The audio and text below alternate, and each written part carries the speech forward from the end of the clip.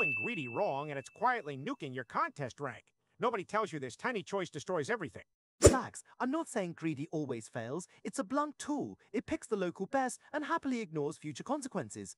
Wait, like when I always pick the biggest coins? I grab the big ones and later realize the sum is trash. Example? Exactly. With 1000, 3004, greedy grabs are 4 then 1s, but optimal is 2 3s. Tiny local logic kills the global plan. Okay, fine. Knapsack then, I always sort by value over weight and prey. Still lost a medal doing that. Why am I cursed? Knapsacks mean ratio works for fractional problems. 0A1 rejects that greed. When items are indivisible, greedy lies. Check the DP table. So when do I trust greedy? Sometimes it nails interval scheduling, other times it nukes my score. No cheat sheet, really?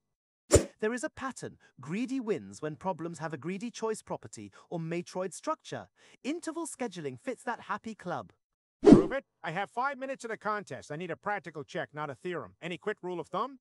Real answer, greedy is safe only if you can prove a local greedy choice always appears in some global optimum. If you can't, it lies. Use DP. Holy crap, that actually clicks. Want more brutal counter examples and contest survival tricks? Follow us. We break them down fast and mercilessly.